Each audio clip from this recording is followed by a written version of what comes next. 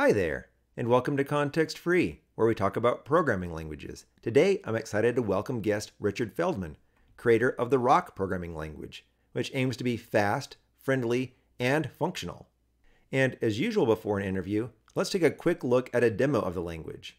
Now, for Roc to write any kind of application, you have to build on some kind of platform, and then you can use things from that platform and provide things back to it for your application. And this demo here is a variation on things I've done for other languages in the past, where I pretend to read using some kind of fake HTTP client, and I get back a document if there's no error, which might have a head, and the head might have a title. Then I can make summaries of that, and I can track various kinds of errors if I want to. So here I have a function readDoc, where I pretend to read things just based on the text of the URL. Then I can build a summary, or I can have a helper that reads and then builds a summary, which might be an error if we failed to read the document at all. A different kind of summary might be just whether the title is empty or not. And I purposely set this up to be as extreme as possible of having some result which might be successful or error, and then if it's successful, you might have a Boolean depending whether the title was there in the first place or not. Then in main, I just loop through a variety of fake URLs, provide a summary, and/or that just doesn't have a title summary. And here I also have various helper functions, part of which are just about debug formatting, which will be automated for simple types in a future version of Roc. And I also made a couple other simple helper functions. So let's try this out.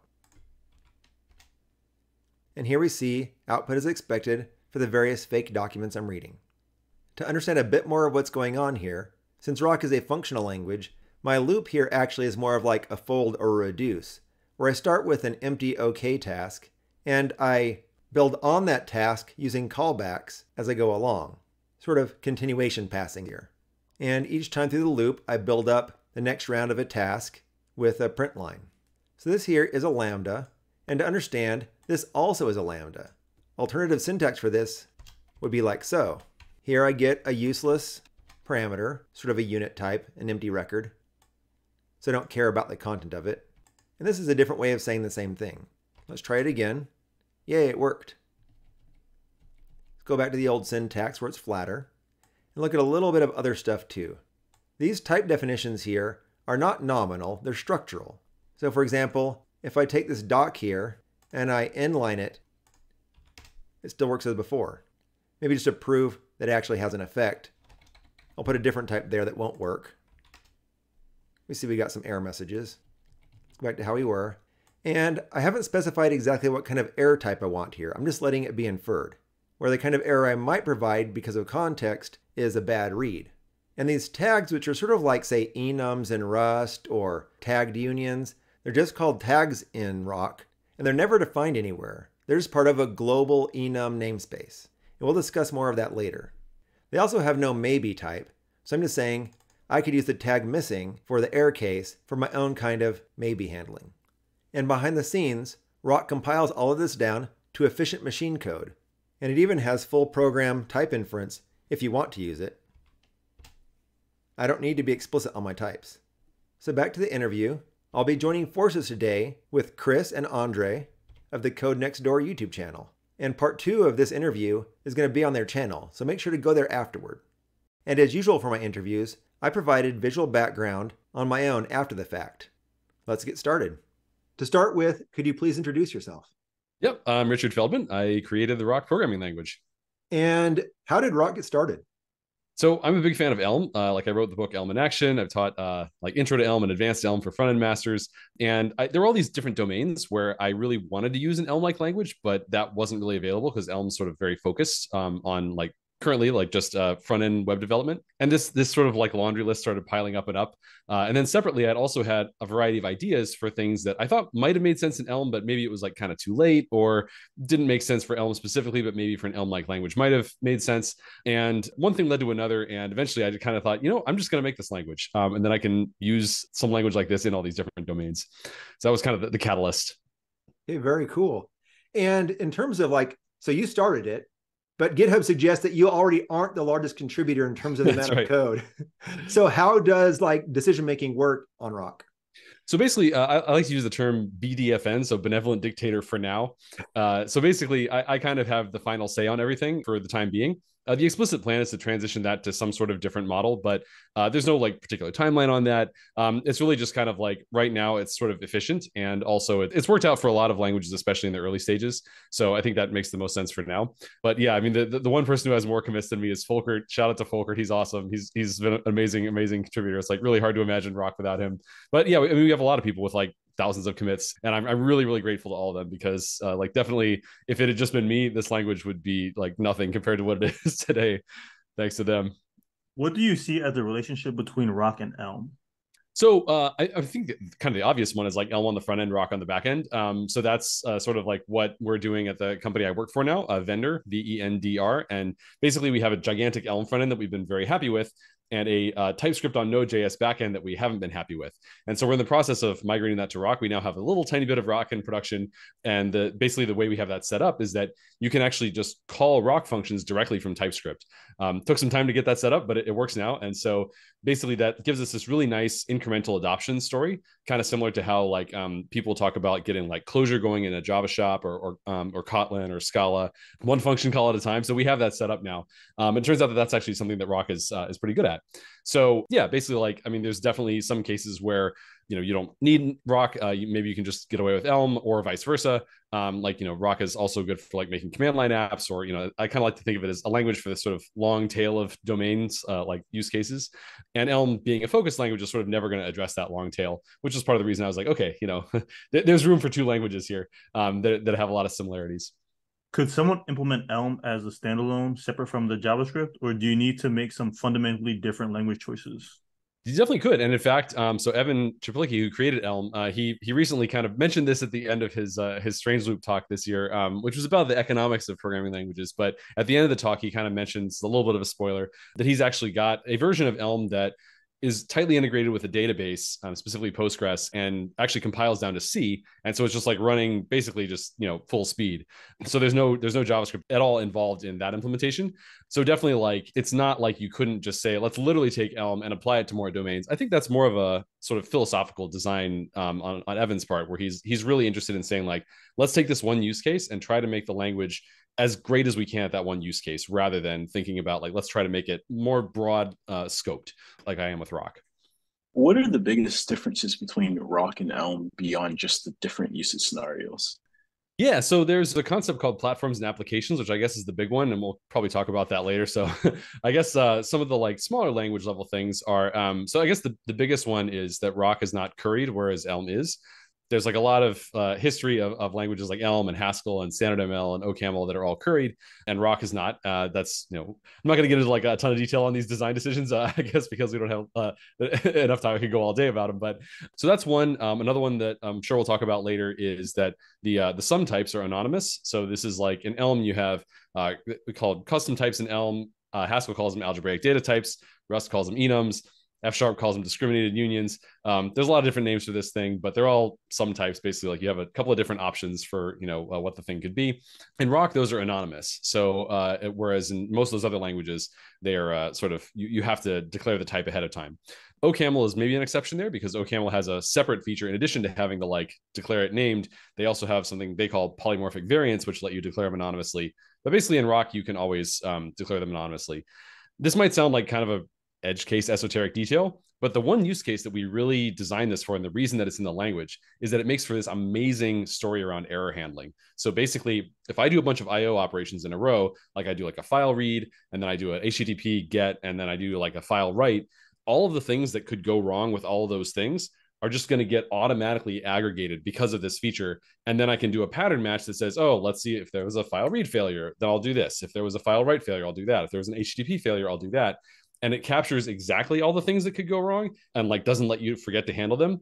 But it's also not overbroad in that it doesn't also make you handle errors that couldn't have happened. Like, so Rust has a sort of generic IO error, which in some cases asks you to handle things that could not possibly have happened, because it's like, hey, what if the network was disconnected? I'm like, this is a file read. What are you talking about?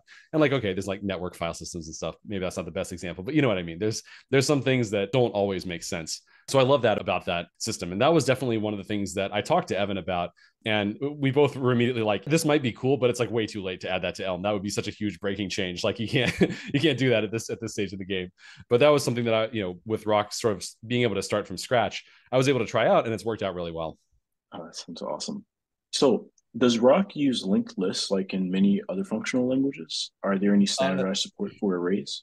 So linked lists are not part of the standard library. You can make one yourself, like the traditional cons list. We have like head and tail. Certainly can make one. But basically in Roc, we have this. So I guess another difference between Roc and Elm is that we're sort of making a bet on this idea of, I like to call it opportunistic mutation. There's some literature that calls it functional but in place. Basically, the idea is, let's imagine that I have some value that is semantically immutable. And I'm like, hey, I want to take this. Let's pretend it's a linked list, whatever. It's a list of a bunch of things. And I'm like, I want to modify the third element in this list. Well, so traditionally, if that thing's immutable, then you're like, okay, well, I'm going to take the one that I have, and I have to give you back a copy that has the third element changed.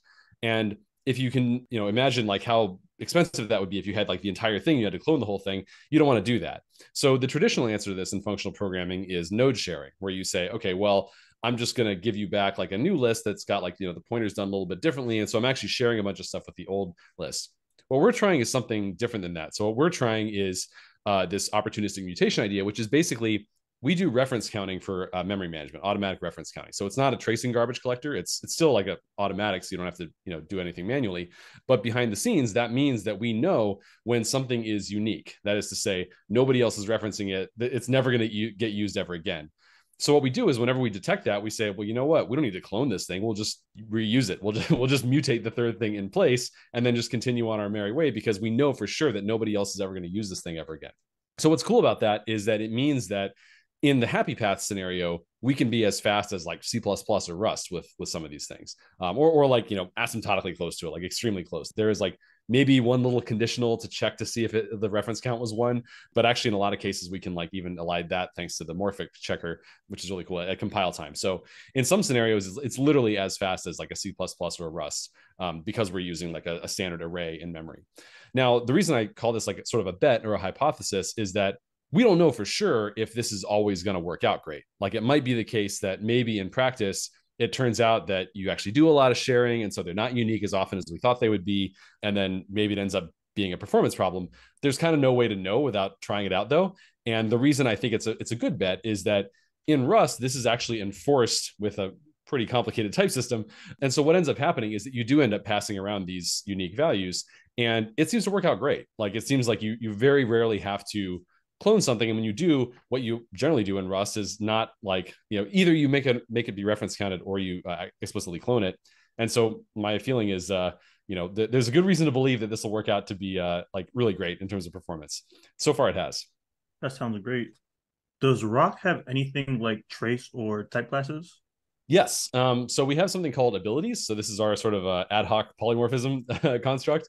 Basically, the way that it works is it's kind of like a stripped down version of Rust traits. So unlike Haskell type classes, they aren't higher kinded. So you can't make like a monad ability that, you can try, but it's not really going to work. I have an FAQ entry on higher kinded types in Roc, but basically it's a way that you can define like equals, for example, on your type. You can say like, I'm going to customize what equals does, or I'm going to customize what hash does, or I'm going to customize what like sorting does. One pretty cool thing about this is that we have an ability called encoding and decoding. And basically what that does is it gives you a way to define, like, given this type, and given some description of what I'm encoding or decoding into, this is kind of inspired by the Sirdi library in Rust. Basically, it's a way to say like, how do I turn this into JSON or CSV or whatever? And so what that means is you can basically say, if I have some sort of trivial decoding where I'm going to decode from JSON and it's going to go straight into exactly the type that I have here, like, I don't need to do any transformations on it, anything custom. You don't need to write an explicit decoder, but also if you get a decoding error, it's going to happen right at the time you were decoding. So like the JavaScript approach is kind of like, well, and TypeScript also is like, well, let's just assume we got the right shape. And if it turns out you were wrong, then potentially very distant from where the decoding happened, you're going to get a type mismatch of like, something was the wrong type or was null or something like that. Elm's approach is you explicitly write a decoder, so you get the error right away. But something that I've seen people complain about, and also in particular something that resonates with me, is I've seen beginners get confused by, and I actually wrote the most popular like decoding library at Elm, like decode pipeline, which everybody uses. But I would always teach beginners this, and I would see them get confused by what it was doing. And so that was something that was like more of a motivation for me, is like you still can do it that way, and that's definitely the way to do it if you need any customizations. And arguably that's the way you should always do it. That's kind of a separate discussion. But having that option means that beginners can get up and running faster, if nothing else, which I really like. Speaking of types, Roc uses tags instead of explicit enum or some types, and the tags aren't namespaced, making them sort of like string literals in TypeScript. How does this work out in practice? So far, it's worked out great. So there's a couple of interesting trade-offs to do with that. So one is that, yes, the tags are not namespaced, but generally speaking, the way that they're used is when you're just saying like, I have like one of several options here, and you might actually wrap that up in what's called an opaque type, which means that what the different options are inside of it is kind of hidden. And at that point, you don't really have the same kind of like concern over like, well, maybe I'm going to accidentally, pass this thing, and I think that it's referring to this type, but it's actually referring to this type. As soon as you wrap it in an opaque type, it's like those two are completely incompatible. And so you get the same kind of nominal typing is I guess the term for this, that you would see in languages where all sum types are nominal or nominally typed. But like I said, the real big advantage of that is in the error handling, the error sort of accumulation. And so I would say overall it's worked out great in practice, because the upside of the error accumulation has worked out really well. And we haven't really seen any downsides in practice so far of, the theoretical downsides that could happen because they're all in the same namespace. And going with that sort of non-namespaced idea, roc structs are structurally typed. And so I was curious how you make that efficient in terms of the machine code you produce. Like, how do you determine things like field order? If you get two different structs that like they don't quite match, well, maybe one is a superset of the other, so on and so forth. How do you deal with that kind of stuff? That's a great question. And that's it for the first half of the interview. To catch the answer to this question and the rest of the interview, head on over to CodeNextDoor, link in the description.